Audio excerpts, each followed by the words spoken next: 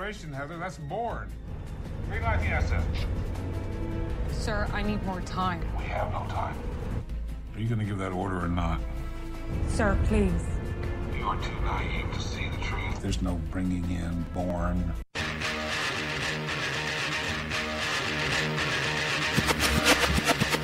We will defend these police officers. Listen to police officers' commands, listen to what we tell you, and just stop. The nation needs to realize that when we tell you to do something, do it. And if you're wrong, you're wrong. If you're right, then the courts will figure it out. We don't get to take the enforcement. But at the end of the day, each and every man should go home safe. Sometimes the use of force is necessary.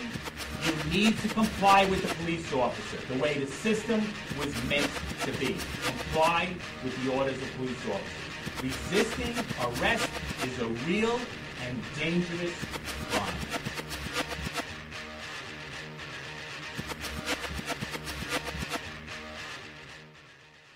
Nonpartisan Liberty for All.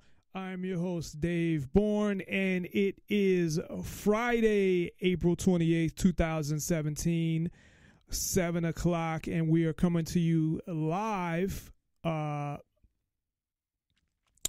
for this special show, our special Friday show that I kind of decided to do last minute here.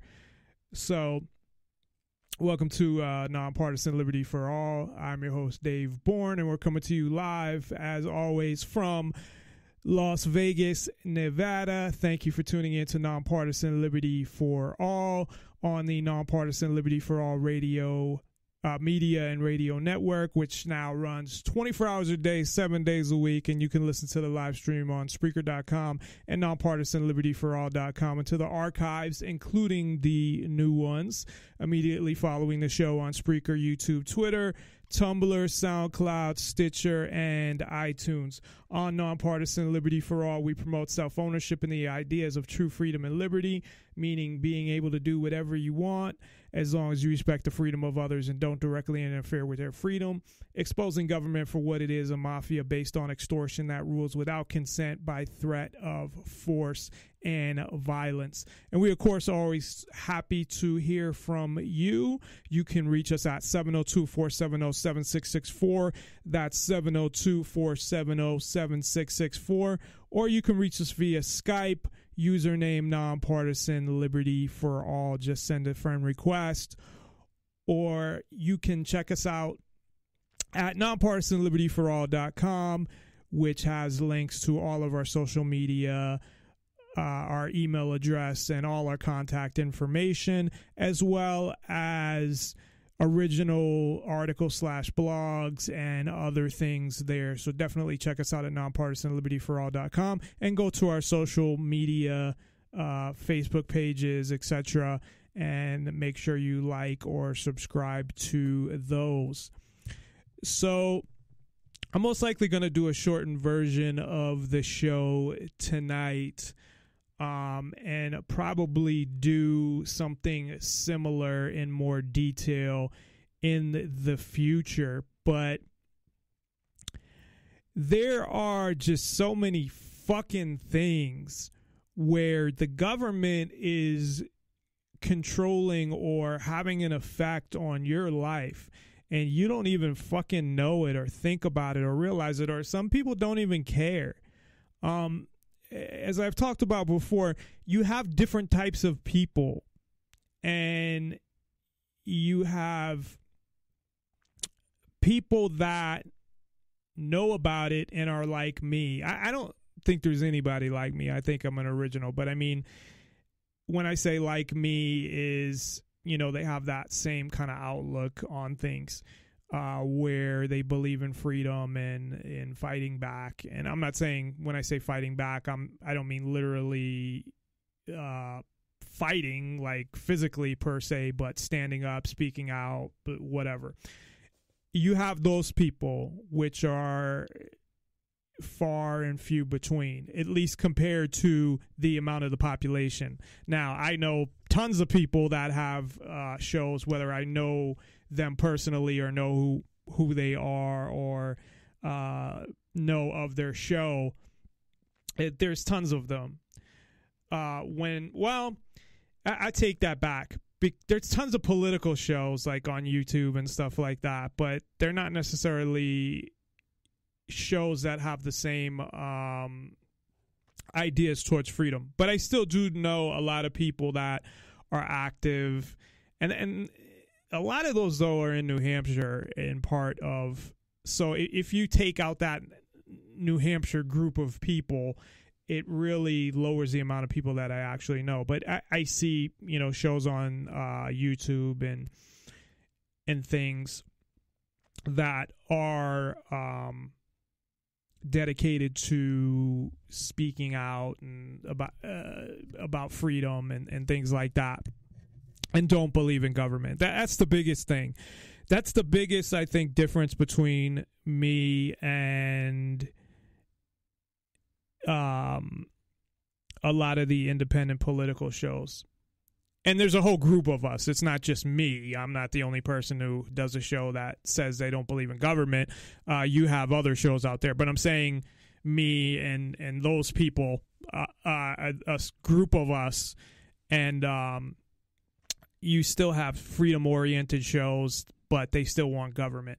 And I don't get that, and I'll talk about that later, because I use Alex Jones all the time as a perfect example, although I don't see him as the same Alex Jones from a couple years ago. I don't listen to him anymore. I used to listen to him because I thought he did have some really good information, and maybe he still does, but everything I see now is Trump this and Trump that, and Trump is great. And anybody who would put all their faith in and say some of the statements, I mean, how down he is with Trump about anybody, I don't care how good they are, you can't, that doesn't mean that everything they say is bullshit. No, I mean, there's still plenty of things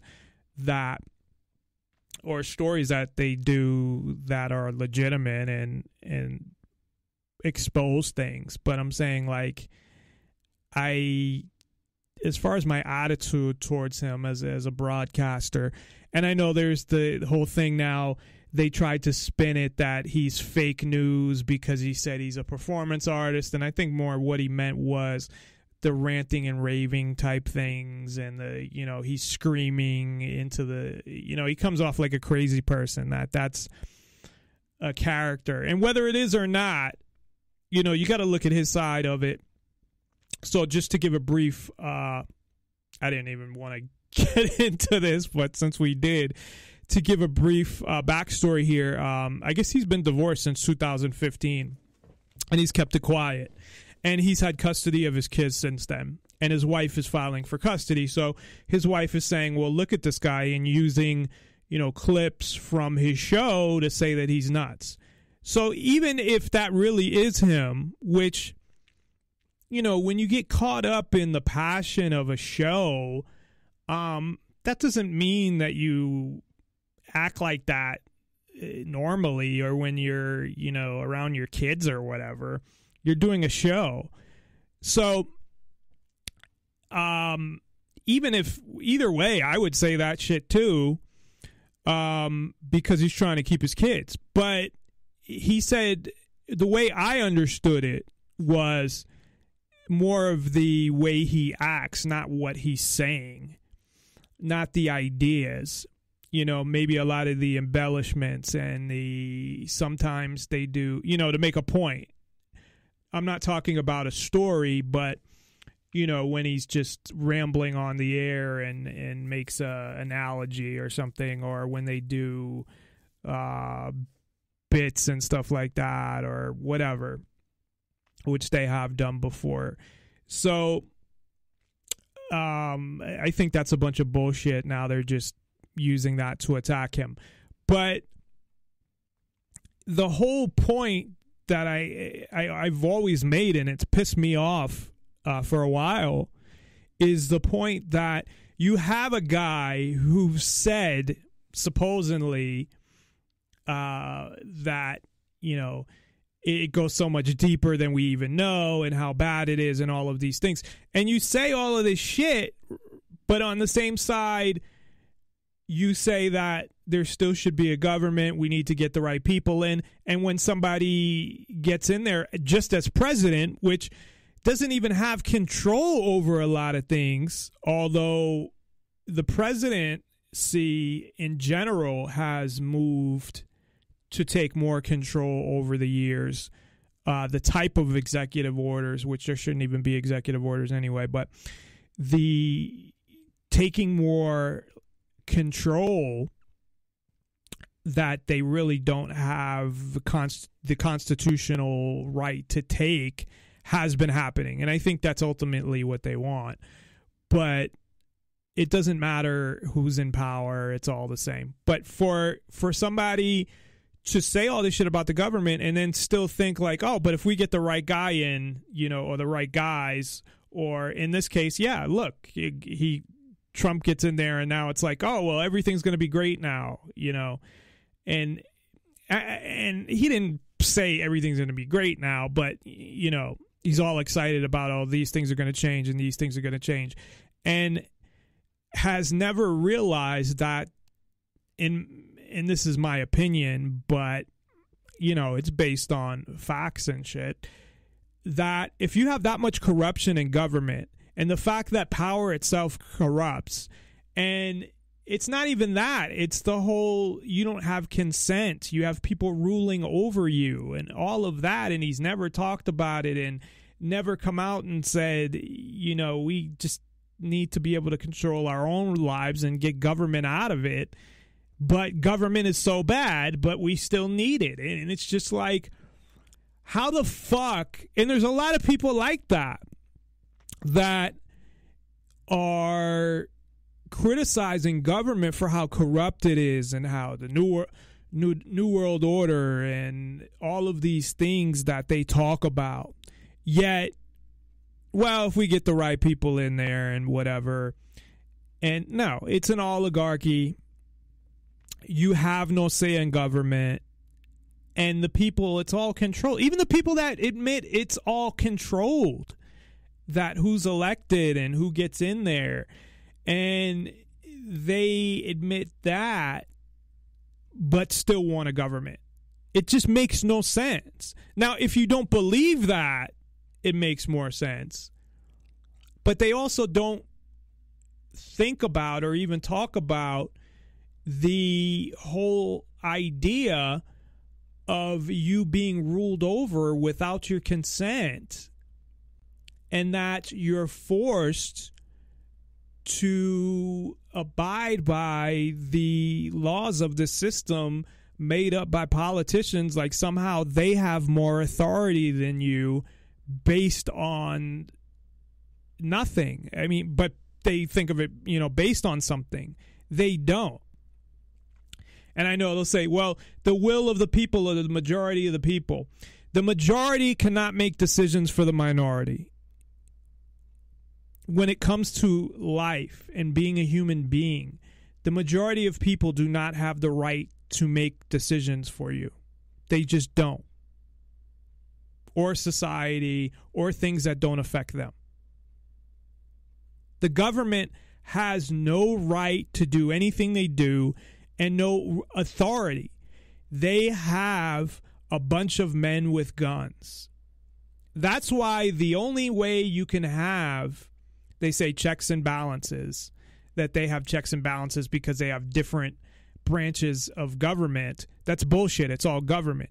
The only way you can have a check and balance, and this wouldn't work because of the fact that the government still has the power they have, and they would eventually crack down on this or slowly take it away anyway if we were able to somehow develop it, is the people have the same, and I've said this a million times, that the people have the same amount of weapons and are organized in the sense of like a militia that the police do.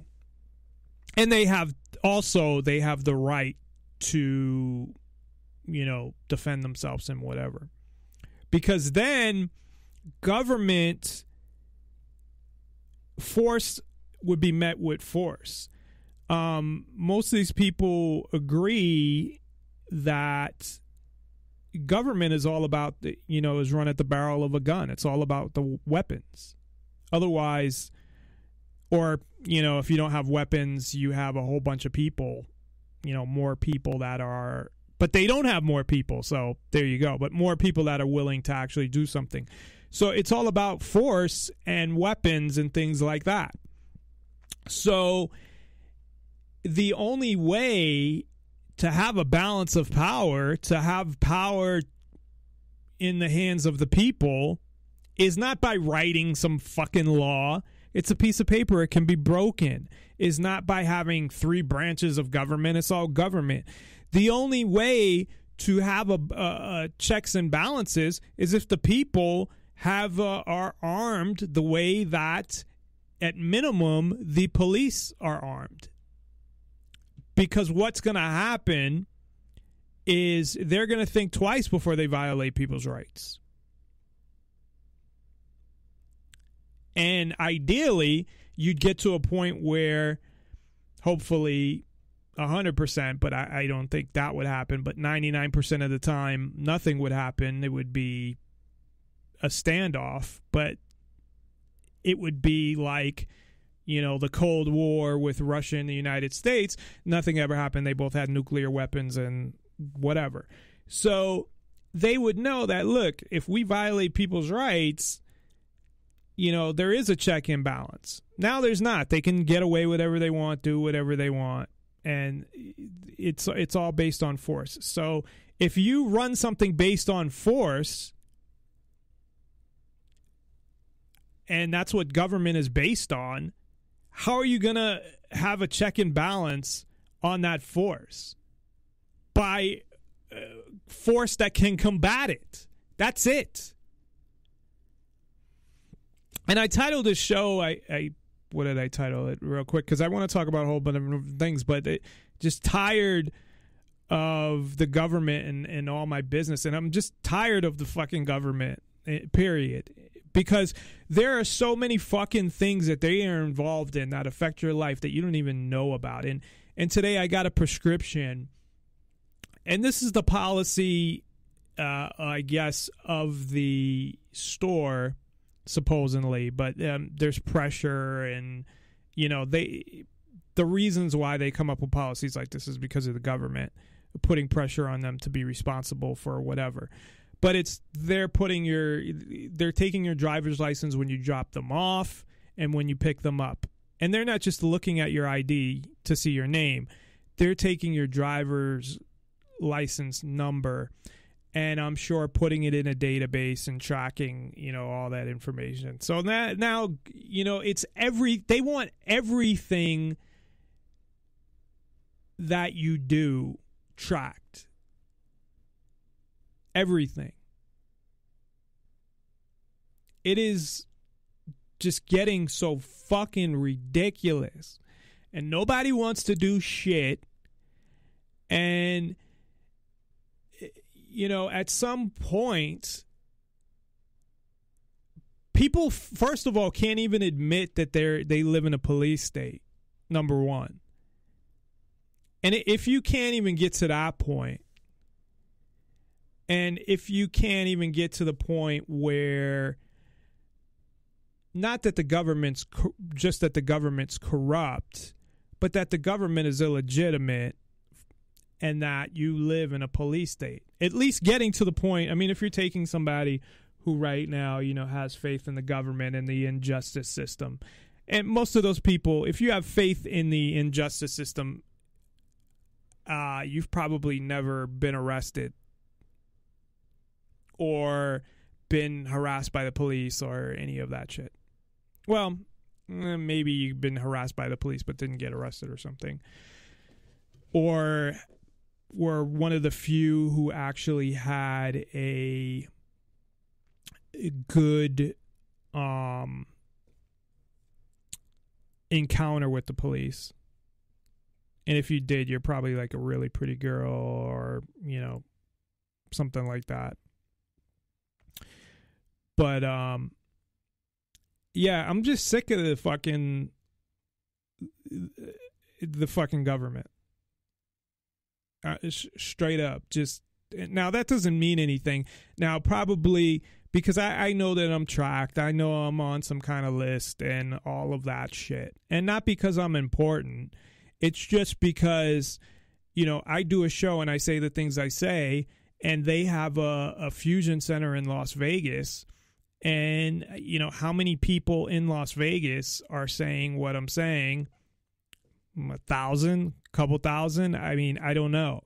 So I know that not because I'm important, but anybody who's saying the shit that I'm saying is probably being tracked, even though I don't say anything violent, or I even come out and say, and I say it because I really believe it. I mean, I don't believe in a revolution or taking over the government or going to war with the government or anything like that. I just want to be left alone and have the ability to go fucking live my life outside of government and them leaving me the fuck alone. And that's really it. And the ability to defend myself. I don't believe in this, what would you call it? What they do, preemptive strikes. Now, if us as people thought the way the government did, then there'd be a fucking war going on right now between the people and the government. Because the thing is that the police do believe almost in preemptive type things. Not the same way the government does, where they, you know, bomb somebody because they think this might happen. But what I mean is, you know, if you move a certain way, or, you know, look like you're reaching for something, or have your hand in your pocket, or whatever, I mean, they'll just shoot you, and legally they have the quote unquote right. They don't have any rights, but the government and their forces will defend them. So basically, the only thing that I've really said that's dangerous to the government, because everything I say is dangerous to the government. It's dangerous to the government, not physically, not in a sense, in a violent way. It's dangerous because it's dangerous to their survival. And I don't mean the survival of the people, the individuals. I mean the survival of the institution. Now, the fact that no one really pays attention to me, it doesn't matter. So, I mean, I'm not, if I was somebody who had millions of listeners, there's no way I'd still be able to do this. The fact that, you know, on a good day, you know, maybe 100 people will hear the show or something. On a real good day, you know, I've had 1,000 listeners before. I mean, but that's at most. So the fact that, you know, it's a very small amount of people, I think that even still threatens them, but not enough to do anything. It's just like, whatever, no one's gonna, there's not enough people that are listening to him anyway, or that believe that, so who gives a shit. But if people actually thought the same way I did, if even 20% of the population, I mean, the government would be in serious fucking trouble. And I don't mean they'd be even in trouble of getting physically hurt, because they wouldn't, or having riots or buildings burned down or nothing like that. They would, in the sense that their laws wouldn't be obeyed. And there's nothing they'd be able to do about it. That's really it. But that is the most dangerous thing, the government, because they lose control over people. So that would be is one of the most dangerous things to government. That's why those ideas are way more dangerous than any ideas that Alex Jones fucking talks about, or anybody who talks about the corruption or whatever. And I talk about that too. So don't get me wrong. And that is a lot of times a way to get people to start thinking about government is, you tell them about some of the things government has done and even show them the declassified documents and show them proof that, look, government has done this, government has done that. And then they start thinking about it, because a lot of people that don't know anything about this will be in shock. And, oh, my God. So for a lot of people, that brings them to the point of, well, government doesn't have a right. But it doesn't necessarily do that. And that's unfortunately an issue that most people don't think about the concept. They think about just the corruption and think, well, if we had different people, they look at it on the people that are in there. They don't look at the institution, and that the institution itself, power corrupts. Same with the police. I don't think it matters who's in there. You're not going to, even people that come in there with good intentions, that's what's going to happen. And it's been proven by experiments. You look at the Stanford prison experiment, where you took I believe, professor at Stanford, and I think even he, got too into it and realized, like, what the fuck. But you had a prison situation set up where they volunteered for a study. Half of them were guards, half of them were inmates, and the things that they were doing to them. And he had to shut it down early because it got out of hand.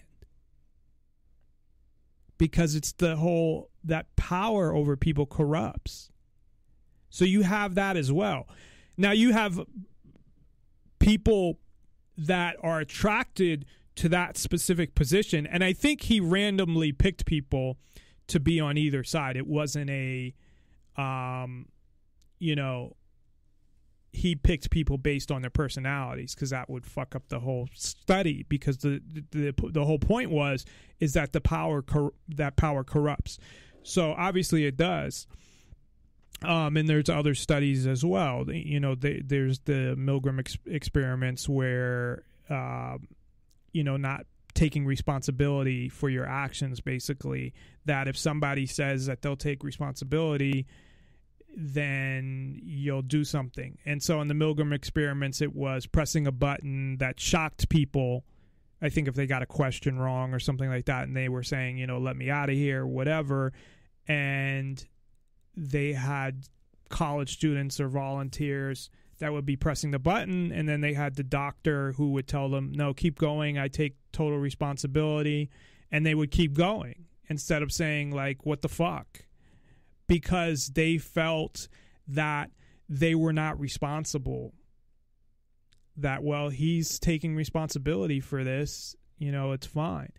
And I think no matter what your job is, if you do fucked up shit, now it might not be as fucked up as that. That was torturing people. And they actually didn't really get tortured in reality, but I mean, the premise of the experiment.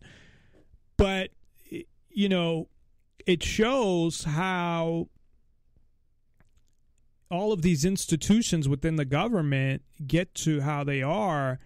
But on top of that, you have people that are attracted to power and control and ruling over people that are getting into these positions. And then you have, of course, the billionaires on top that control a lot of this stuff anyway. So you have people that already have that personality that are controlling things. In these experiments, these were just normal people that didn't necessarily even have that type of personality. Maybe some of them did, but they were just random people. So I'm going to play a quick clip, just like a 4-minute clip about self-ownership. And then when we come back, we'll talk about how a lot of these things affect your life. I'll go back through the concept of government because I can't talk about that enough.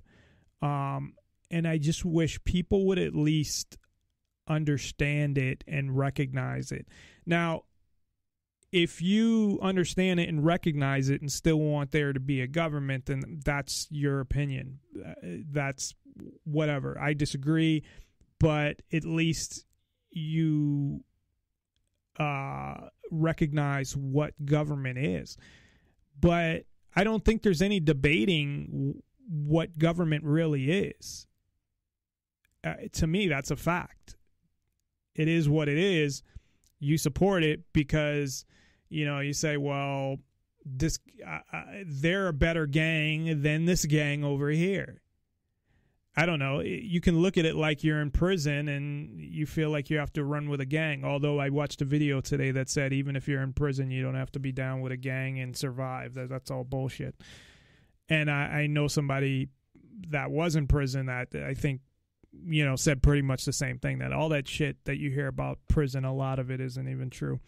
Anyway, play this clip and we'll be right back after this. Nonpartisan Liberty for All. Check us out, NonPartisanLibertyForall.com.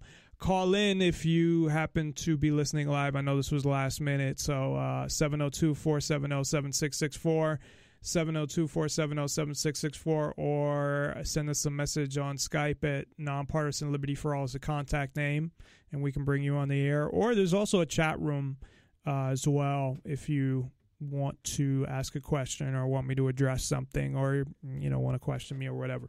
So we'll be right back after this. NonPartisanLibertyForall.com. To whom does your life belong? Who owns you? Most people instinctively answer, I own myself. But most people don't actually believe that. What does it mean to own something? It means that you and you alone have the right to decide what is done with that thing. What is yours you can use, you can trade, you can give away, you can destroy. So what does it mean to say you own yourself? It means that you and you alone have the right to decide what is done with your body and your mind, with your time and your energy. If someone else had the right to decide what is done with your body and your mind, your time and your energy, then he would be your owner and you would be his slave. So, are you anyone's slave? Do you pay taxes? Do you feel obligated to obey whatever the politicians decide to call law? Do you imagine that someone else has the right to control you, to rule you? Do you vote? In every political election, you are asked to decide who you want owning you, but owning yourself is never one of the options offered. The only choice you are given is the choice of which politicians will coerce and control you by way of so-called regulation and legislation, and confiscate what you produce by way of taxation. Whoever wins, you will be extorted and dominated. When you vote, whether you win or not, you are accepting that someone else has the right to rule you. You are conceding the state's authority over you. You are agreeing that you are going to be someone's slave, with the only question being which political master will own you. If you believe that you have an obligation to pay taxes, if you concede that it is up to someone else to decide how much of your earnings they will let you keep, then you are their slave. If you own yourself, you don't need the permission of anyone, any individual, any group, any collective, any country, any legislature, to run your own life, make your own choices, and keep the fruits of your own labor. As long as the politicians see you voting, petitioning, protesting, and campaigning, begging for tax cuts, whining for different legislation, as long as they see you timidly obeying whatever commands they issue while begging them to change their so-called laws, then they know that they own you in mind and body. Writing or calling your congressman merely tells him that you still think he's important, that you still view him and his fellow parasites as authority, and that you still think it's his choice whether to let you be free or not. As long as you play their games and legitimize their system, obeying their so-called laws and paying their so-called taxes, acting as if they are your rightful lords and masters, the tyrants know they have nothing to fear. The slave master doesn't mind his slaves pitifully begging for mercy, as long as they keep obeying and keep producing wealth for the master to steal. Those in power aren't worried about elections or petitions. What they do fear is that one day their victims will realize the truth, will stop believing in the divine right of politicians, will stop calling liars and crooks lawmakers, will stop calling the tyrants, mercenaries, law enforcers, will stop believing that anyone has the right to rule them, will stop imagining authority where there is none, will realize that they own themselves, and will stop bowing to the parasitical, anti-human beast called government. If you own your time and effort and the fruits of your labor, then stop asking nicely to be allowed to keep it. If you own yourself, then stop asking nicely for legislative permission to run your own life. If you actually believe in unalienable rights and individual liberty and freedom, then stop asking nicely for the sociopathic parasites to let you be free. For humanity to be free, people need to stop thinking, talking, and acting like slaves. Stop bowing to megalomaniacs. Stop paying tribute to sociopaths. Stop obeying political parasites. If you truly understand that you own yourself, then start acting like it.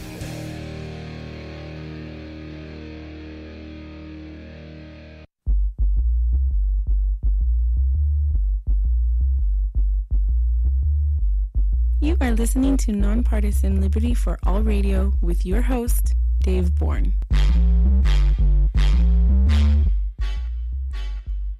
Nonpartisan Liberty for All, and we are back. I know we haven't, I talked about this Tuesday. It was the first show that I did in April that we've been kind of taking a hiatus, and I don't know how I'm going to end up scheduling and you know, how everything is going to turn out.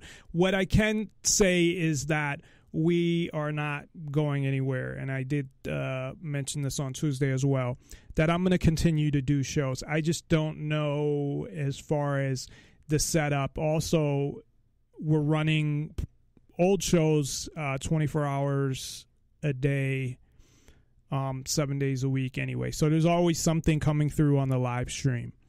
And there are plenty of old shows that are still relevant.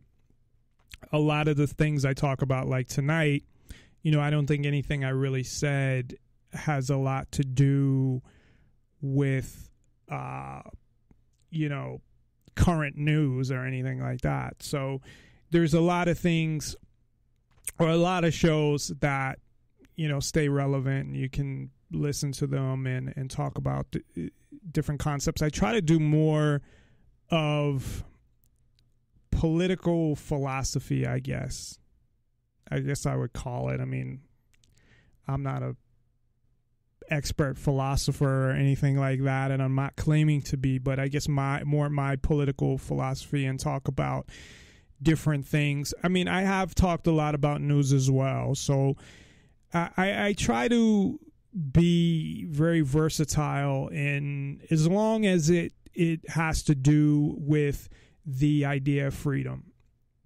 and it sticks to our idea of, you know, promoting the ideas of true freedom and liberty and self-ownership is really, if you look at all the shows that we've done, as long as it fits in there, that's all that matters. So there's so many various topics that I've talked about, and I got to go in and change. Right now I have a you know, list of shows that's just looping, and I want to go through and kind of do like a best of and put what I think are the most important shows in there, and maybe loop that for a couple of weeks or a month or whatever,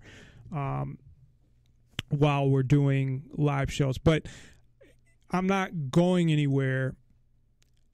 if anything, it may be less shows, but the network is not going anywhere, and I definitely want to do YouTube. I did one YouTube video. I did it on my phone, and it was kind of just a something I was thinking about, and I'm like, you know what? Let me just do a video on this. I can't do it on it. The sound was great. The picture sucked because of the way the phone, you know, I did it from the straight position. I wonder if I do it the other way, you know, sideways, that it will fill the whole screen. I haven't tried it that way. But I don't know. But ultimately, I don't want to do it from my phone. I want to do it from my video camera that I have. And I have one. It's pretty nice, but now it's starting to get old. I think I bought it in 2010. So I wanted to use that and edit it and go through all of that stuff. But it's just, you know, time constraints, and it was something I kind of on the spot and whatever. But those phones are pretty fucking good, video and audio wise. I mean, shit. I remember when I was a kid, I had a VHS camera, and the phones are better than those. I mean, if I would have had the technology now when I was a kid, maybe I would have became a fucking filmmaker, because that's what I went to school for, at least my bachelor's degree. And then I have a master's in business, my MBA, but it was so hard to, I had nothing to edit with. The camera was good enough, but it was a VHS camera. It was really more the editing, and the sound, you know, was kind of shitty at times, depending on, you know, what we were doing. But a lot of times, you know, you didn't hear what we were saying. And but if I would have had a technology that, you know, kids growing up now, of course, there's all the negatives that we have regarding technology. And that's the only thing I really think has changed in the past, you know, 20, 30, 40 years. I don't think anything's changed with the plans regarding government. And I think this goes back to the beginning of government, or the police, or, you know, any of these things. It's just technology and the internet, as well as video, and people having cameras on their phone and live stream and all of this stuff. It's really the internet, and along with the, you know, technology of cameras being everywhere, that has changed things. So you can look at the positive side, of course, of technology and try to use it as much as you can for good. But there's the negative side with all these databases and them being able to track everything you do, and, you know, have one big database that pulls in information from multiple databases. And as I've talked about before, this is something I'm very familiar with when it comes to databases. It's kind of what I do, in a sense. So storing all this information, and they could have done some of this in the past as well. It's not like they couldn't have stored all the information. It would just be harder before the internet, you know, to pull information from all these different places into one place. But they could have stored it all on computer and stuff like that years ago. They just didn't. They would store more stuff on paper and files and stuff like that. And, of course, stuff gets lost, or you got to request a file. It's not easy to, you know, get all the information together. Now it's like, what's going to happen for kids born now is basically your whole life is going to be in a database. You can you can punch a key, you know, or you can bring up a file, and that file will link to, you know, everything, all your school records, all your medical records, prescriptions, anything about you, anything and everything, your DMV, and that's very scary. And of course, now with the facial recognition technology, and it's more than facial recognition, they have, what the fuck do they call it? It's escaping me right now, but where they can tell it's you, not, you can wear a mask and they can know from different like metrics or biometrics. Like when they take the size of your finger. I don't know if you've ever been to a place or done something where, you know, you use your finger and they're not taking your fingerprint, but it's the biometrics. It's like the shape of your finger and the length and all of these things. So things are just going to get worse now with technology. There's always the anti-technology. And that's why I did a show about hackers and how important they are. And to me, you know, they are very important. And I don't mean in hacking in and destroying databases, but in getting information that we don't have access to.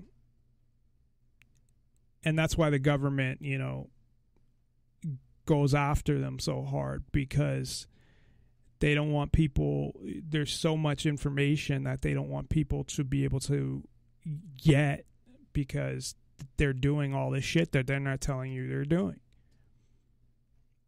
So, you know, ultimately, I believe that we've gotten to a place where it's too far gone. There's no changing the system. For one, I've talked about how that's not how I would have built the government. If I built the government, I wouldn't build a government, first of all. But, you know, even if I did, it wouldn't be structured the way it's structured now. It's easy for me to look back and, you know, now to, you know, over 200 years ago and say, well, you know, you should have done this and this and that if you wanted to try to protect people's freedoms more. But there's nothing we can do about that at this point. And there's no changing things through the system. And I would say that is a fact. Now, maybe small things that are meaningless in the big scheme of things. But when it comes down to it, relating to freedom, you're not going to obtain a free society through the system. And in that clip, I think by Josie the Outlaw, she talked about voting and asking permission. And, you know, I don't criticize people who vote and say, well, you shouldn't vote or whatever. But there's definitely a point there that says, well, and this is, and if you think about this, why do they campaign so much for people to vote? Why do they want people to get out and vote when they know this shit is rigged anyway? Well, they want to give more legitimacy to what they're doing and say, you know, people voted for this. People supported this person or supported this whatever, if it comes to ballot measures or something like that. So if nobody fucking voted, or the amount of people that voted was so small, and people started to try as much as possible to just ignore government. And that's where, you know, I talk all the time about noncompliance. And Larkin Rose did something called the Tiny Dot or whatever, and which was based on, you know, the amount of government employees and law enforcers and so-called rulers compared to the rest of the population, and it's nothing. So people could easily say, we're not doing this, we're not doing that. And that's where at least having enough, not force to use, but to defend yourself comes in, because the more that, you know, the police are totally militarized, and there may be situations where you may have to defend yourself, but the difference between non-compliance and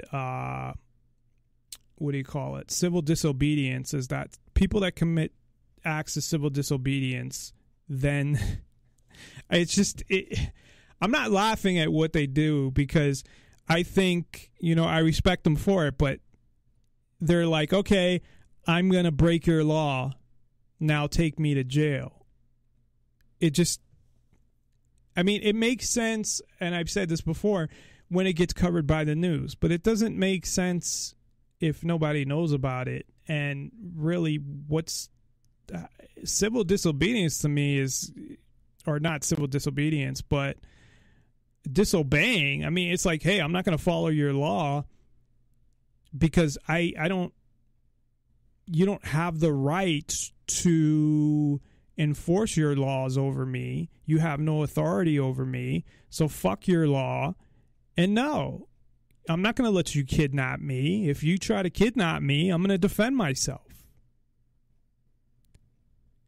But saying that is like, oh my God, like people fucking, once you say something like that, people flip out. Like I have a page, I've talked about this, like the non-compliance movement or something, and I mentioned something about self-defense. I don't even remember the name of it anymore. And I've had so many views, but barely any likes. It's like people are scared or just disagree because it's programmed into their head that police, who are nothing but people who applied for a job and were hired, somehow have all these rights that the normal person doesn't have. I don't get it. I don't get why, you know, they think of police that way. Now, I understand why people don't do stuff like that, because you'll probably get killed. So that I understand. But to not do something like that because you actually believe in the authority of the police and believe that, well, you know, police are like special. They have special rights and they're police, so they're above the normal person, so you have to obey them. Like, based on what? So if you look at government,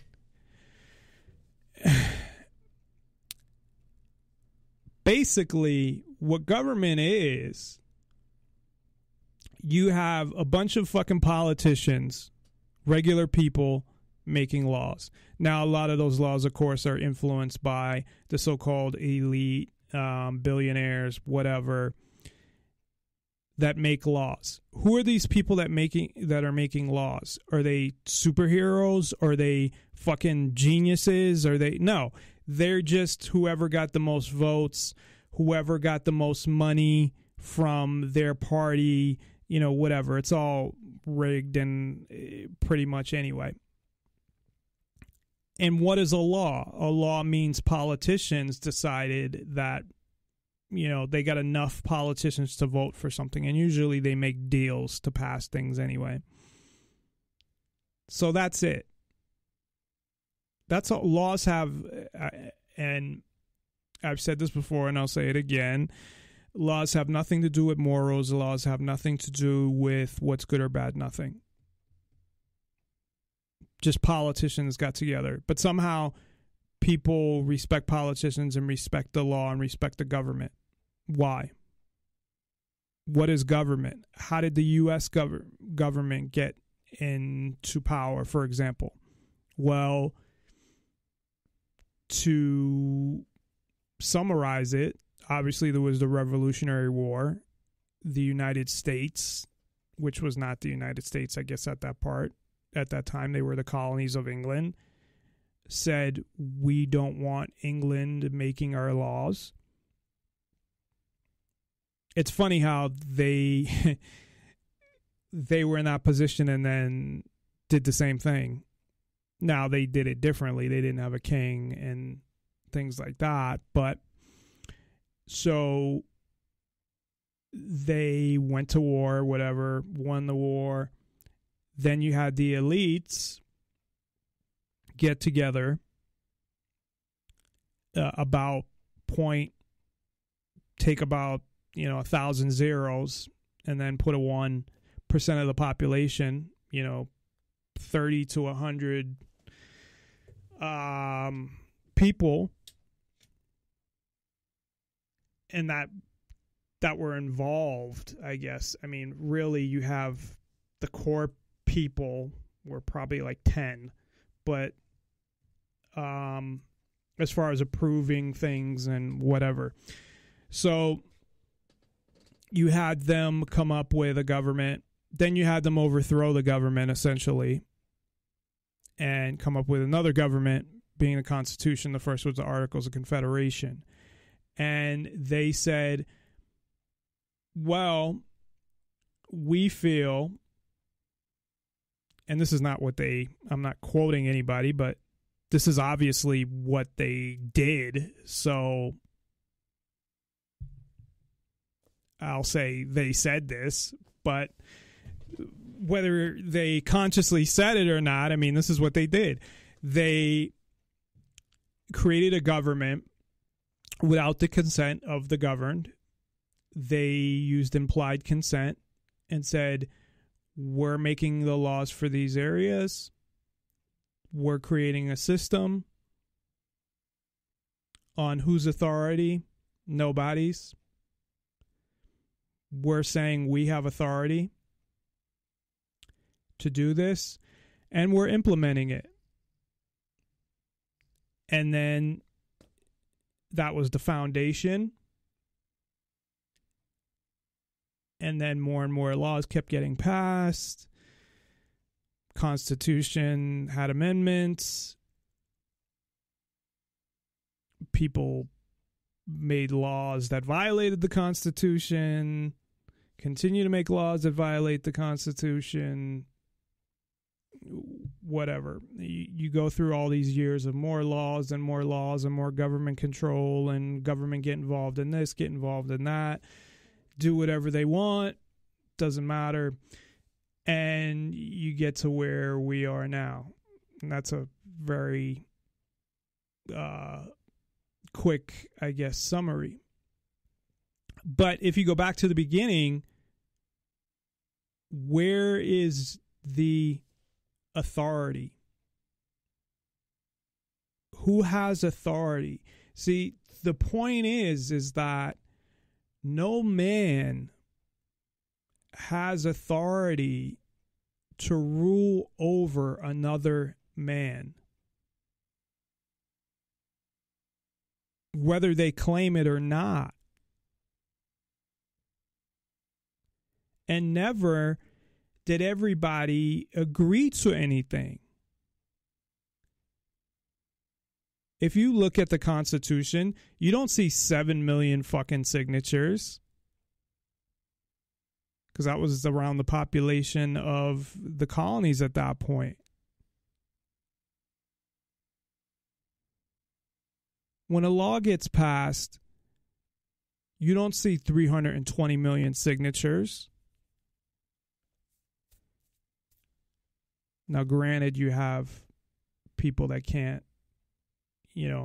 infants and stuff like that, but fuck, even 5-year-olds, can probably write by then, I think. And I know they created a representative government, but they created all of this.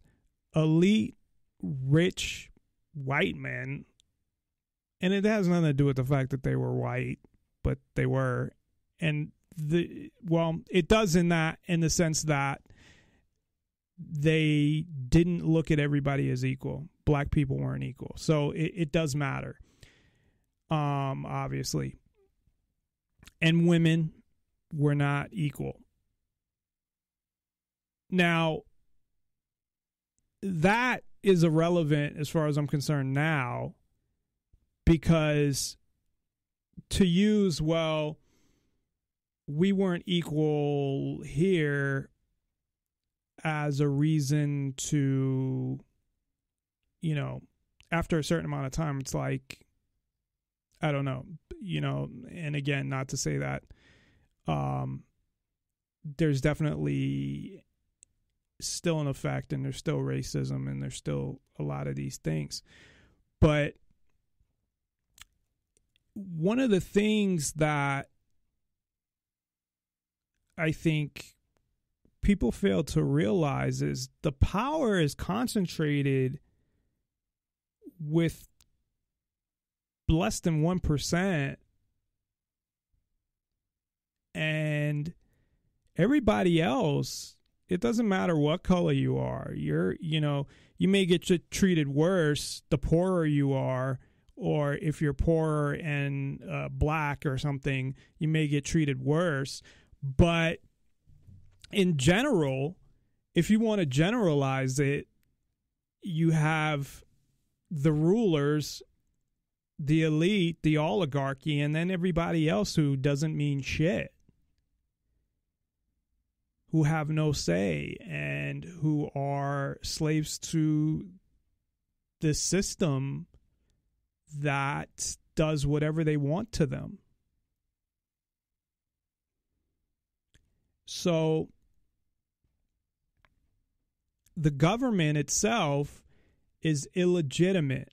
Now, why is it illegitimate? Because it is illegitimate for anybody to rule over anybody else, unless you consent and you are not coerced into consenting, and you fully understand. It's called consideration when you enter a contract, that you fully understand the contract. And why would anybody enter into that contract? Why would, Larkin Rose does a great job of the, talking about taxes, where, somebody coming to your door saying, oh, we're going to tax you, but we're going to decide what to use it for. It may help be something that helps you. It may not. I mean, if you enter into some agreement, who the fuck is gonna do that? Who the fuck is gonna take their money and say, okay, I'll just give you this money. I don't know what the fuck you're gonna use it for. And it might not matter to you that it doesn't benefit you, because you may want to help other people. And that's fine. And that's what charities are for. It's like, hey, if you want to help homeless people, why do you have to, be taxed for it? Or you want to help people that are poor that need food? Why can't you specifically help those people, as opposed to the government just taking your money and then deciding how to, distribute it and how to set it up and all of these things? And I like to, direct. I mean, if I knew somebody that needed, and I think this is what would happen anyway, if I knew somebody that was homeless that I was friends with or something, and I had extra money to help them out, I'd help them out.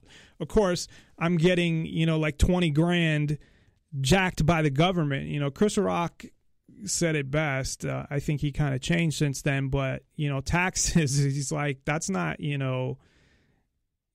don't pay taxes. He's like, that's a jack. I forget what the line was. It was like, he's like, you don't, I don't remember. I just remember him saying that's a jack, that line. He's like, the government takes taxes. You don't have a choice. You don't pay them voluntarily. They just take it and pay for whatever they want.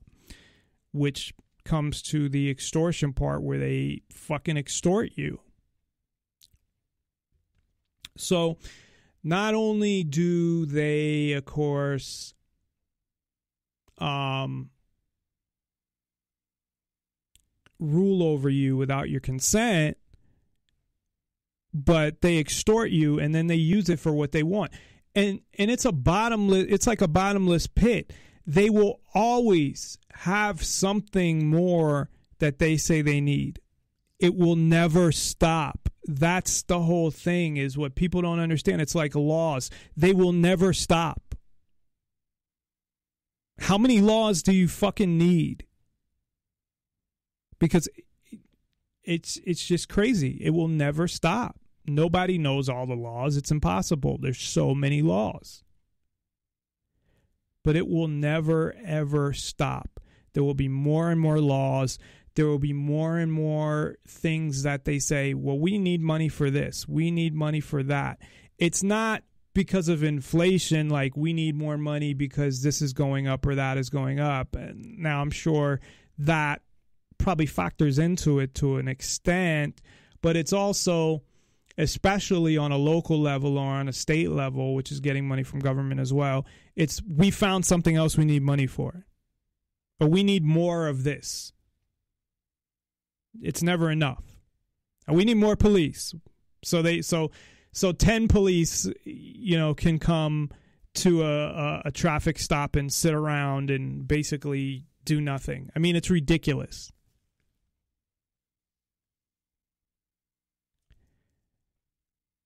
So government itself has no right to tell you anything. Now, I do believe in what I call natural law, and I believe in the concept or idea of freedom, meaning that part of freedom is not violating other people's freedom, which I say all the time, that part of freedom is not interfering with other people's freedom, meaning not murdering them or assaulting them or raping them or stealing their property or whatever. But the government wants to control. That's not good enough. And you look at government, which is like a corporation, and they act like a corporation. They want to get involved, and it, just like a corporation expands into other areas, other businesses, the government wants to get involved in this and get involved in that and get involved in this. Create more government jobs, which means more tax money. They want to control what you put in your body. They want to be your parent. Hey, you can't do this. You can't do that. You can't just stand around on public property. You're loitering. You can't, walk down the street dancing around. That's disorderly conduct. And they write open-ended laws on purpose, so they can interpret them any fucking way they want to. So not only do they do whatever they want, but they write laws so they can say legally we can do this. But it goes beyond that, because the ultimate goal of government, the ultimate goal, at least of the U.S. government, as opposed to dictatorships and, communist regimes and things like that, is they want to brainwash you enough and to shape your mind enough that you'll be asking them to do these things. And they have, and people do. They have mind-fucked people so bad where they're asking the government for this stuff. Now, part of it, the majority of it's based on lies, like terrorism. But they have, fear is something that they love. They love to instill fear in people. Why can't we live as a society where you can do whatever you want as long as you don't affect anybody else's freedom? Why is that? And don't you as a human being have the right to live your life any way you want if you're not, and I say directly because no one has a right to your life. I'm sorry, your parents have no right to your life, your spouse, your kids, nobody. You have the right to make fucked up decisions if you want, as long as you're not directly affecting somebody. And when I mean directly affecting, again, it doesn't mean that they're depressed or they're crying or they're upset because you made a decision. It's you actually directly interfering with their freedom by inhibiting them to do something that they want to do or that they have done when it comes to property, like they've bought something and, that's their property, their ownership, interfering with their ownership, whether it's of self or of property. Those are the only things that are crimes. But you have the whole business of law enforcement and jails and all of that.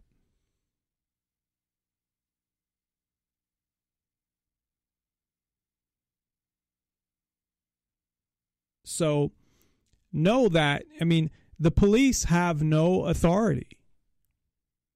And it's funny to watch cops and have them say, I gave you a lawful order. A law doesn't mean anything. A law doesn't mean shit. And a law doesn't mean shit to me neither. And that, whatever, can get me in trouble, but I have the freedom of speech to fucking say that. And my freedom of speech, it doesn't come from your fucking Constitution. And I say your Constitution because I didn't write the fucking thing. It comes from the fact that I'm a human being. I'm a person. And it doesn't come from the fact of my race or my religion or my whatever neither. Just the fact that I'm a human being that's self-aware. The only reason that animals don't have all the same rights, and I think they have some rights as a living organism, and I don't want to get into, well, trees are alive too, and well, okay, no, let's not get ridiculous. But if you can comprehend the concept of freedom, then you have the right to be free.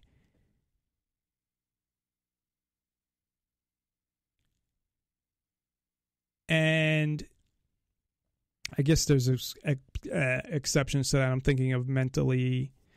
It depends how mentally ill somebody is, because that's very subjective. But in general, so, a dog can't really, as far as we know, I guess. I guess they understand the difference between, we have a dog and at night we put it in the crate, and, being in the crate and not being in the crate. They understand I'm in a crate, but they don't understand the concept of being free. Being free does not just mean that you can, go outside when you want or choose your own job, or, it goes beyond that. And how people can just look at, you have the CIA tracking people, collecting data, building profiles on people. And we don't even know what they're doing with it, first of all. And regarding Snowden, we never had the NSA come out and admit exactly what they're doing, all the programs that they have, and all this illegal bullshit that they're doing. Or stop it, for that matter. Because they feel that they have the right to do it. Which they don't. But government can just do whatever they want.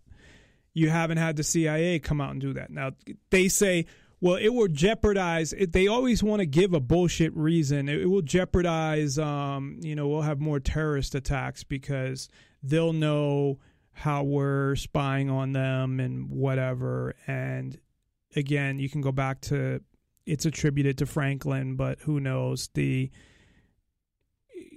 if whoever gives up, and I'm paraphrasing, freedom for security deserves neither.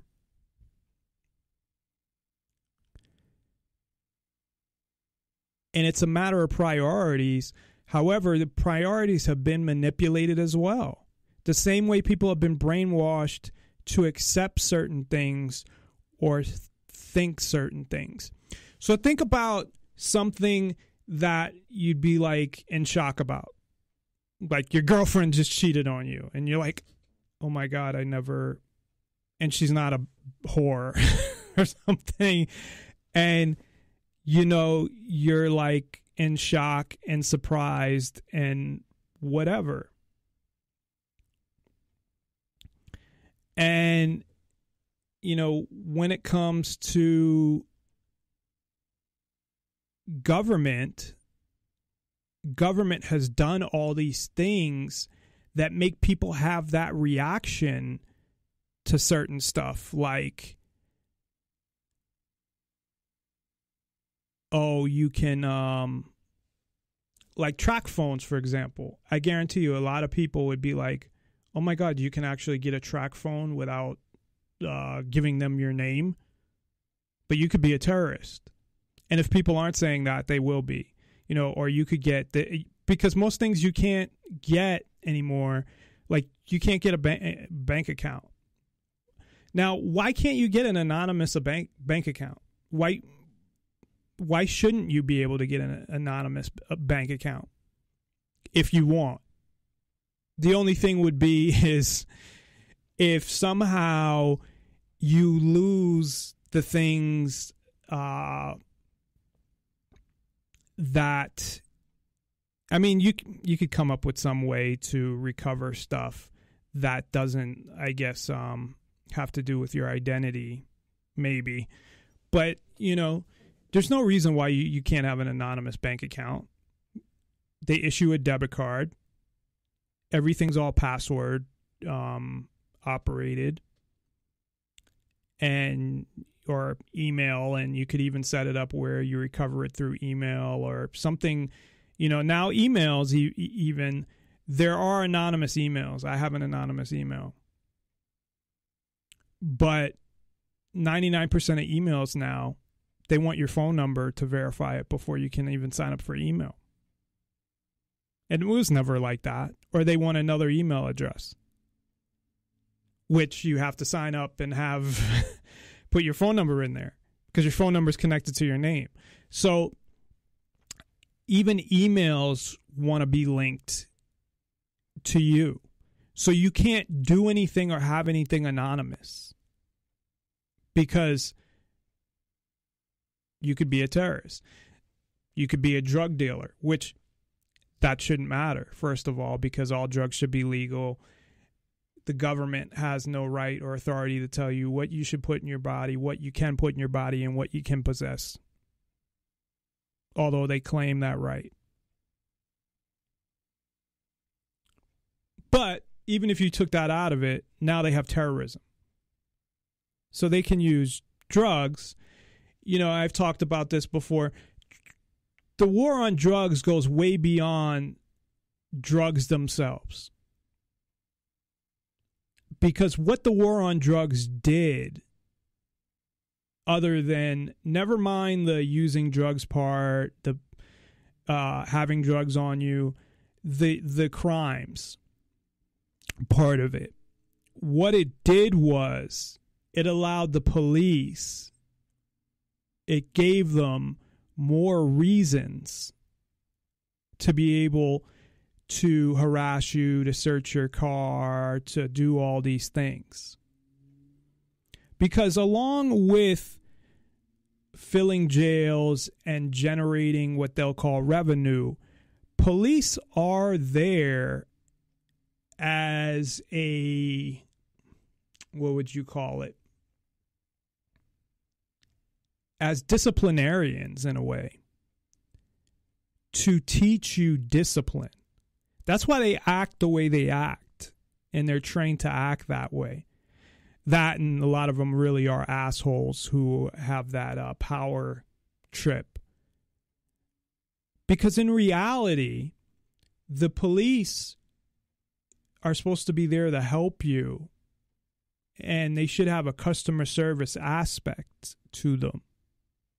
Even if you're being an asshole to them, they should be nice to you until, okay, if you hit them or something. But if they pull you over and you have an attitude, what do they expect? First of all, they believe that they have the right to pull you over because the government says they have the right to pull you over.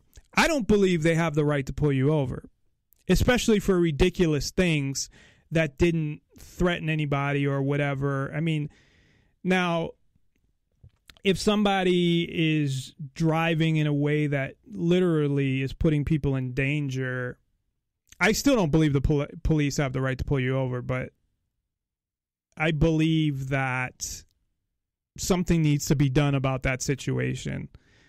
How you handle that in a totally free society is something I'd have to think about. But for the most part, when police pull you over, we'll say, and this is just an estimate, more than less. We'll say 70% or probably 80%. I mean, if you're speeding 10 miles over or 20 miles over, or if you run a red light or if you run a stop sign, a lot of times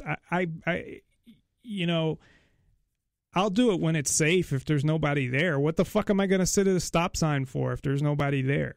What am I going to sit at a red light for if there's nobody there?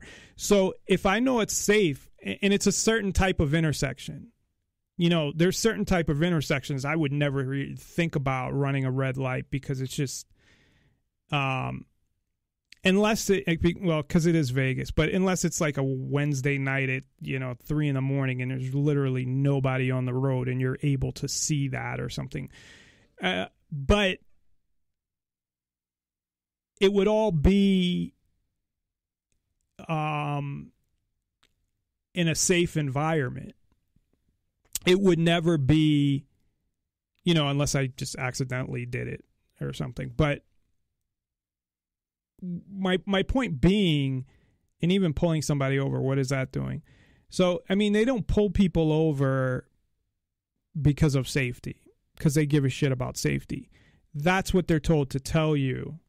And they give this spiel about, well, this could have happened and we have car accidents and some people are stupid enough to actually believe what they're saying, but really they're pulling you over. And former cops have, talked about this and admitted this. That's the initiation, or not initiation, but to make that initial contact. It gives them a reason to make that initial contact, to move forward, to find something else.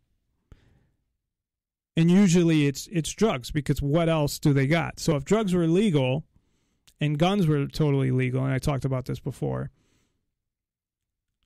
really, they wouldn't really have much. And it's also some of the time just to give a ticket to get money. But that's not usually their main goal. That's part of it, because they can do that too. But there's way more money in getting you in a court, and it also looks at, hey, we need a bigger budget next year. Look at all these people that, are in jail or going to court or whatever. We need to hire more employees. So it's just, the whole thing is just ridiculous. And what government does, and this is how government really controls your life in ways that you don't even think of or recognize, is they regulate all of these industries very highly that you cannot live without. So something like the medical industry and pharmaceuticals and things like that are heavily regulated by the government.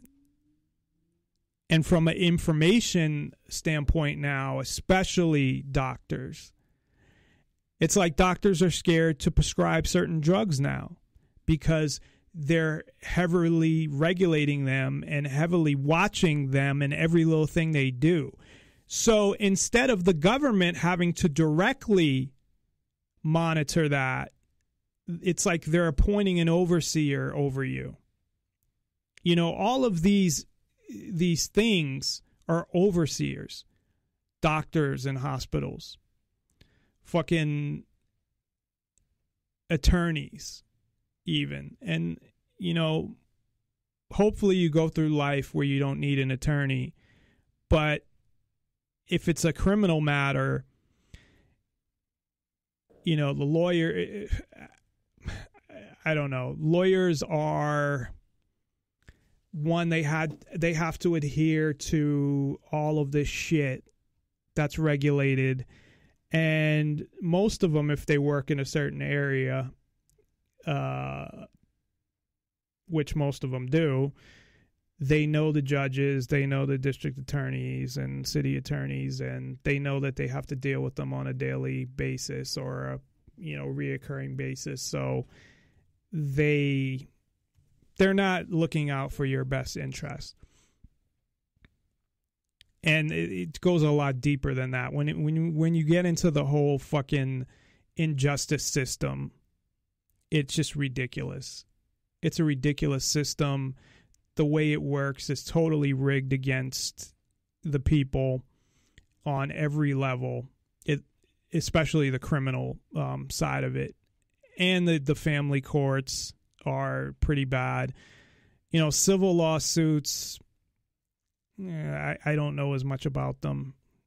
But, you have people suing individuals at least. So it's not as controlled. But when you're dealing with, it depends who you're suing. You're suing these big corporations or something like that,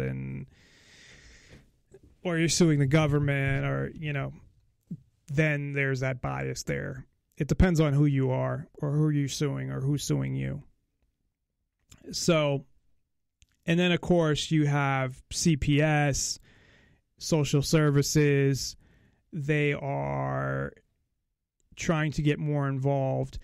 You have the schools, which are connected to social services and the CPS, and they're looking more at your kids. They're collecting all this data, and they're getting more involved in your kid's life. In one country, there was talk about actually appointing somebody from the government to kind of oversee your parenting for certain, I think the first 5 years. I forget what country that was. It might have been Germany or something. But that's, I think, where that's going, where, whether there's an issue or not, the government is going to have an agency that oversees that. They almost don't need it because of the schools. That's why everybody take their kids out of schools, because they have the schools to do that for them. Just like they have doctors, to do a lot of things for them too. Somehow they give doctors the right to make the decision whether you need this medication or not. And that's a lot of power to give to a fucking doctor. And I'm sorry, with all the information out there right now, you know, it's easy to get information about something and you make that choice whether you want to take it or not. And if you want to go to a doctor to get advice, that's fine as well. But if you want something, you should be able to get it. Of course, I think all drugs should be legal no matter what. And that includes, you know, prescriptions should totally go away, of course. And, you know, doctors control this whole thing, and it's really fucked up.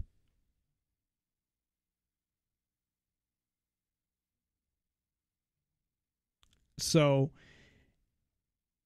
you have all these parts of government that either do have effect or that indirectly that oversee basically everything. I mean, every industry is regulated to a certain extent. Now, how much it's regulated, you know, affects your life depends. But I think when it comes to doctors and hospitals and pharmacies, because they're getting very involved with even pharmacies too, because they're saying, well, you need to look for these signs and whatever. If somebody's trying to get a prescription, you know, for this, it's just ridiculous. It's crazy because we know what the real motivation is, because you have the CIA bringing in fucking plane loads of cocaine, but they're worried about, you know, people getting addicted to prescription drugs or misusing them or whatever. Like they care about the people. No, they don't. It's control. It's control.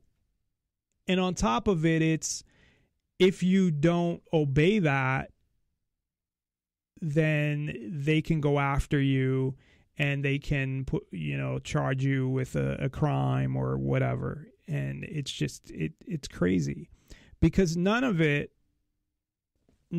government says they do for the reason that they say.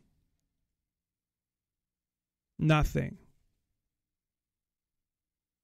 But people buy into it.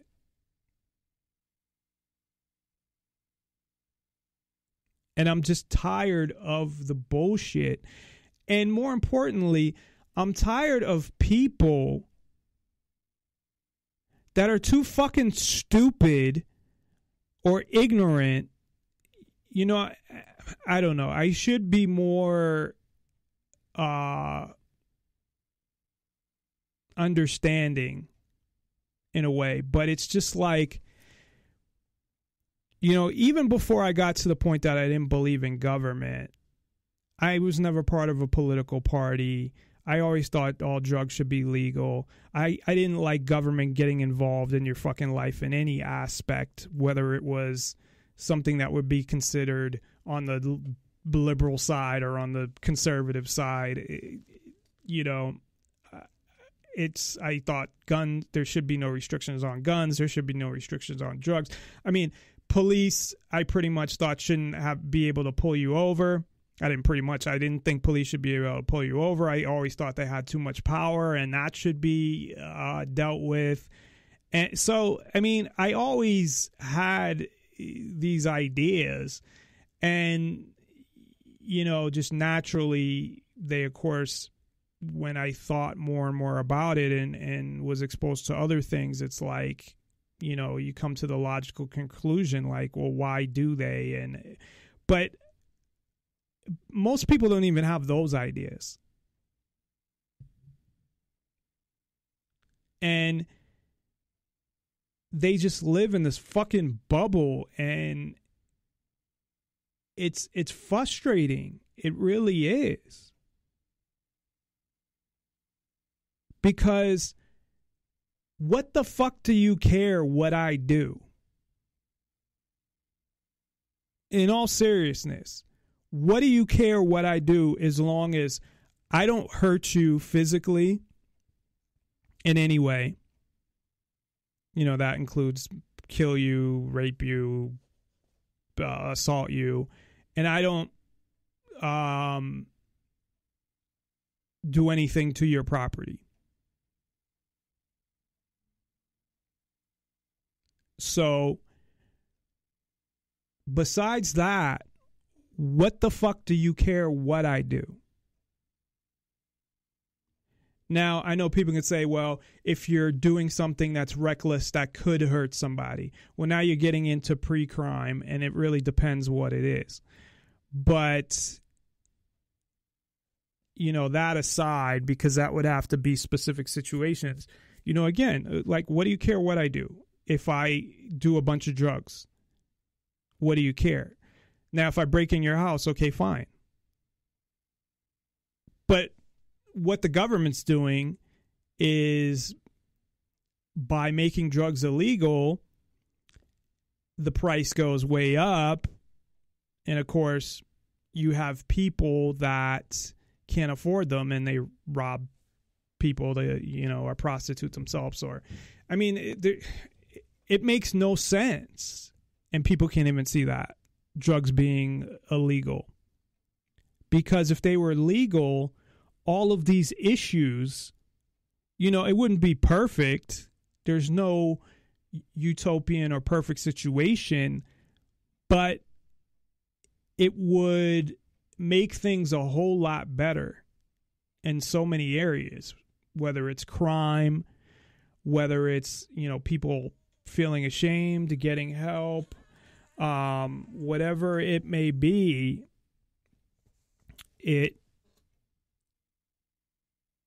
will be a positive. It's totally a positive thing if you look at the facts.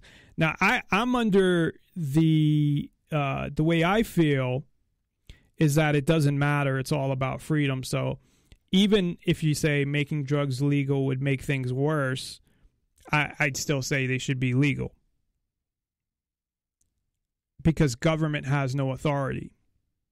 They have no right to tell somebody what to put in their body, what to possess on them, how to run their business, what businesses they can be involved in, all of these things.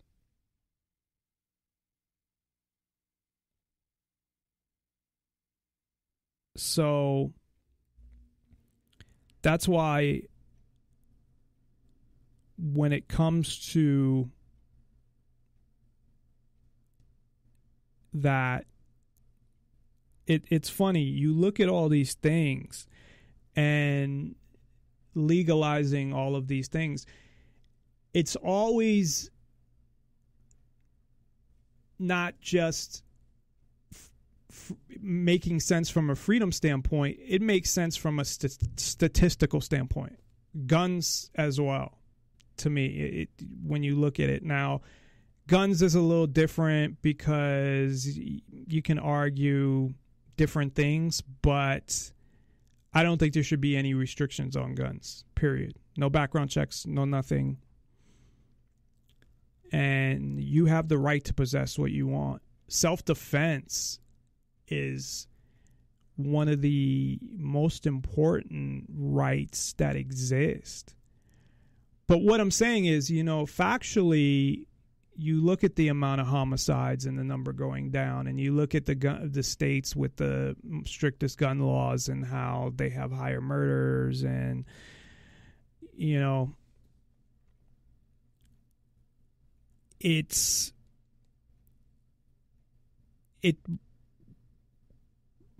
more on the side that it supports less gun restrictions than more. And it's the same with drugs. And drugs, unbelievably, if you look at the facts, does that. There's so many more positives to having it legal than illegal. And the whole thing is, when people talk about it, they act like people can't get drugs now. It's funny to hear people talking about, you know, legalizing drugs that want them to be illegal, because they talk like if they don't exist now. Like, oh, if we legalize them, they'd all of a sudden be there, but they're not there now. You can't get them. It's just crazy. So I wanted to just do a brief show tonight. I haven't been doing a lot, and this was kind of a last minute thing, and just talk about a lot of the things that I've been thinking about, and come out and do another show, because I haven't in a while, and talk about some of these things. And that's really what the show's about. The ultimate goal is, and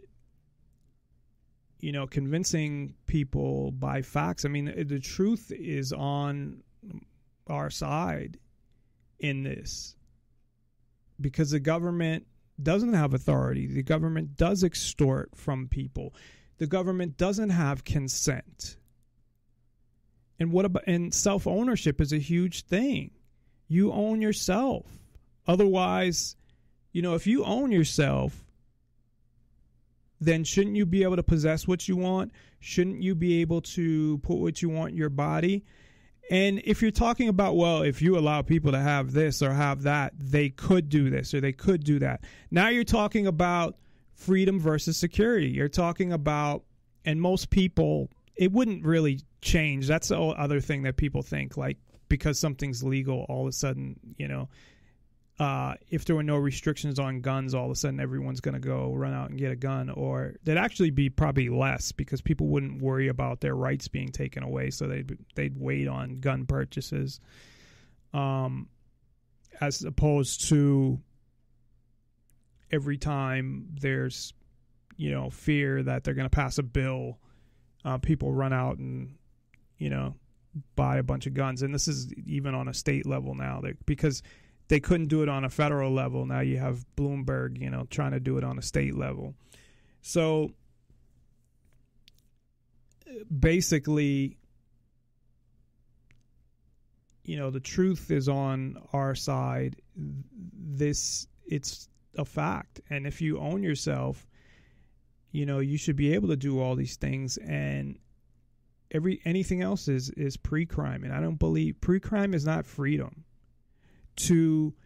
Otherwise, why not just let the police check your house anytime they want, or do this or do that? Because you know what? There could be people right now building bombs in their houses. There could be terrorists organizing. They could be meeting in basements somewhere.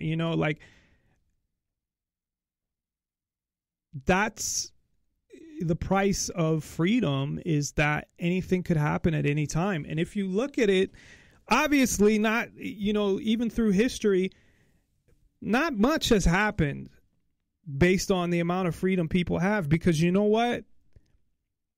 The majority of people are not like that. Now, I say the majority of people, a lot of people are assholes, but, they'll like fuck you over, as a friend, or betray your trust or something like that for like stupid shit.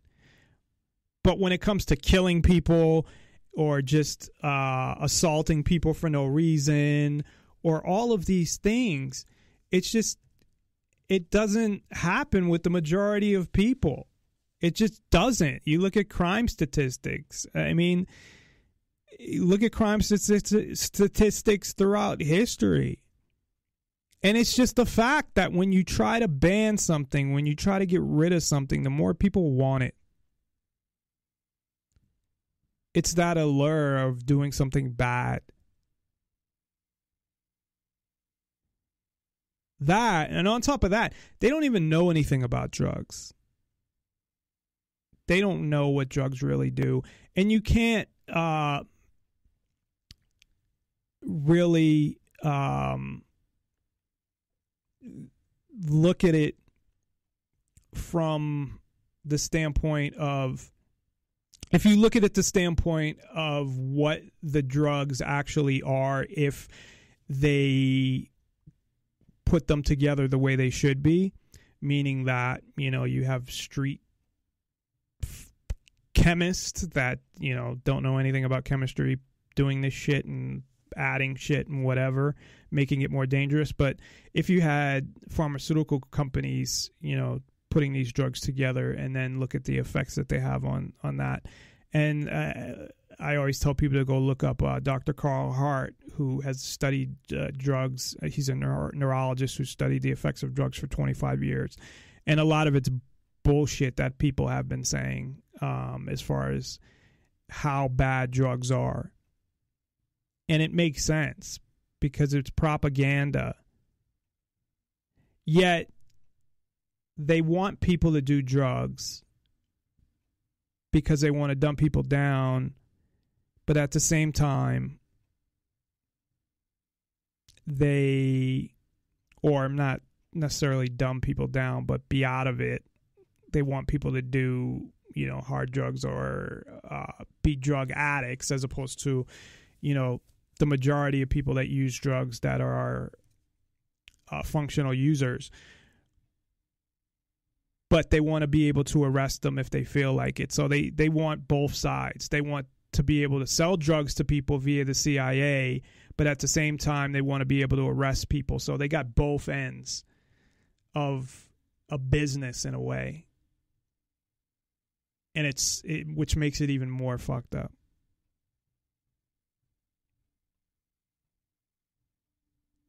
But I'm just asking people to open their mind and look at shit, because it probably is too late already. But we're past this, America's going to be a police state or there's not going to be any freedom. We're past it. It is a police state. You don't have freedom. You can't tell me you have freedom when you're being watched and all your data is being collected, all your information, and you can be spied on at any time through your computer, through your phone. And that's just one thing that they do.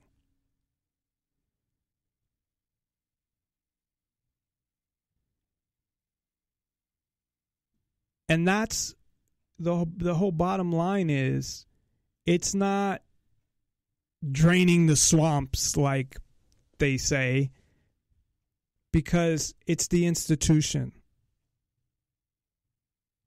And you can't have people ruling over others.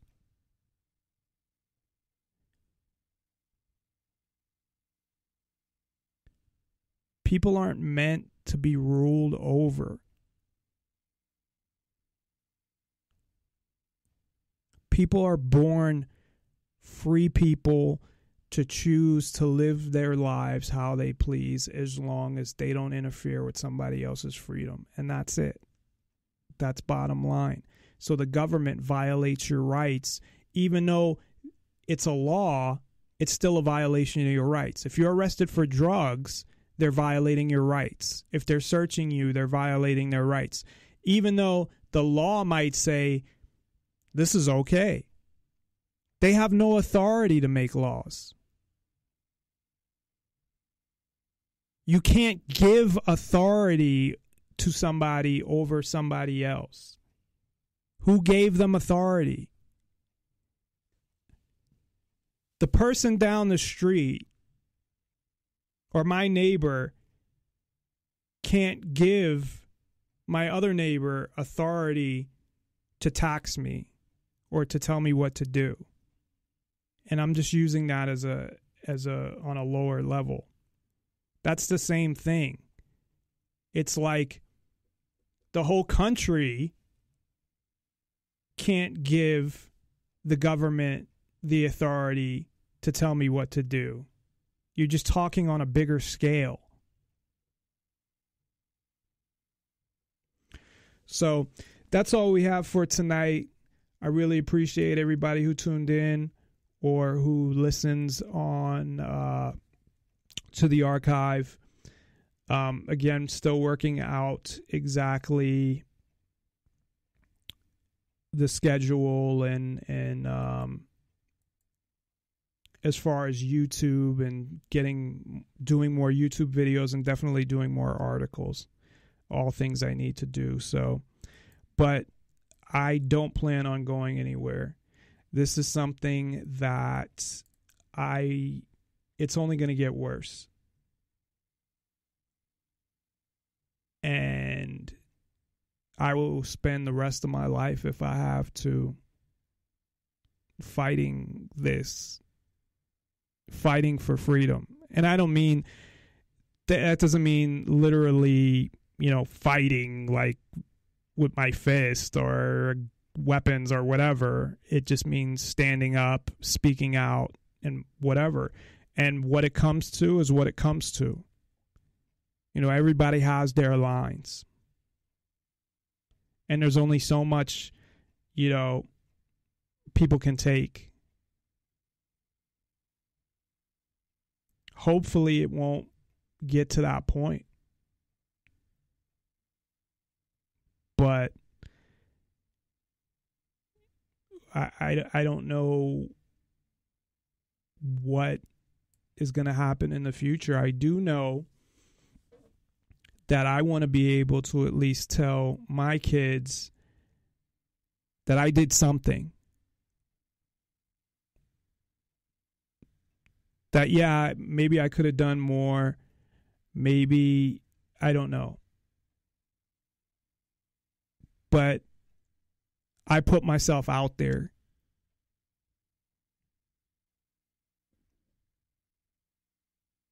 And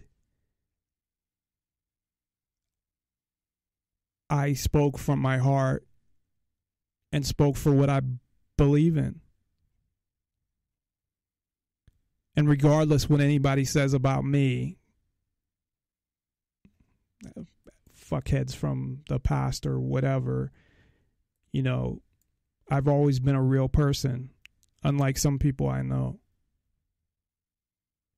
And I speak from the heart, and I speak passionately, and I do this because I believe in freedom for all people. And I don't like what I see.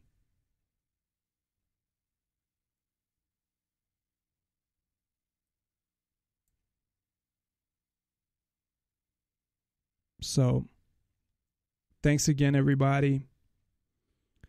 And have a great weekend.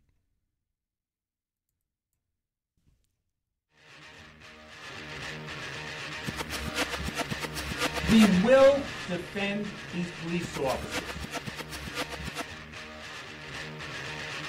Listen to police officers' commands, listen to what we tell you, and just stop. The nation needs to realize that when we tell you to do something, do it. And if you're wrong, you're wrong. If you're right, then the courts will figure it out.